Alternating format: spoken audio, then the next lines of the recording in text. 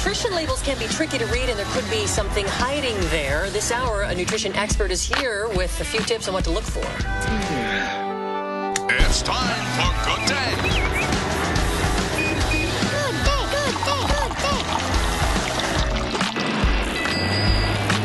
Live from across the valley, this is Good Day.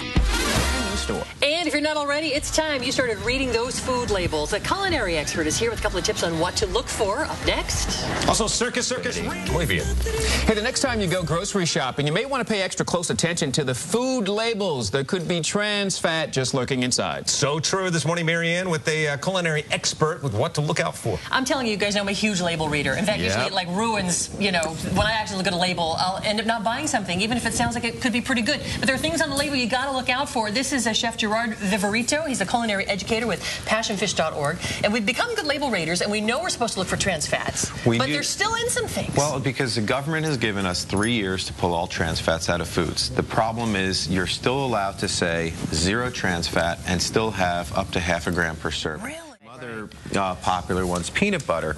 You think you're doing something good for your kids? Well, it's good fats, it's natural fats. Yeah. It's 60% peanuts, it's 6th ingredient here, fully hydrogenated vegetable oil. Here's one, Smart Balance. They make margarines, they make peanut butters.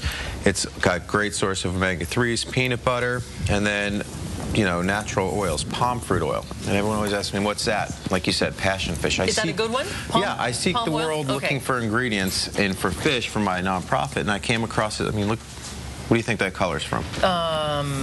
I don't know. Vitamin A, vitamin E. This is the highest source of tocotrienols there is. It's just pressed right out of the fruit. And this has gotten a bad rap lately because people think it's bad. Wall Street Journal on the 4th of this month was talking about how good this oil is from a sustainable country. Where did it come from? What plant? It's called the oil palm. An oil palm. It looks like an inside-out pomegranate, and it's this beautiful red flesh that they press out of the seeds. This oil comes out, very sustainable. Here's another one, too. You mentioned cereals, popcorn, peanut butter, margarine, and then look at this. Who doesn't like French fries? I mean, this to me is... Courtney, huge French fry fan.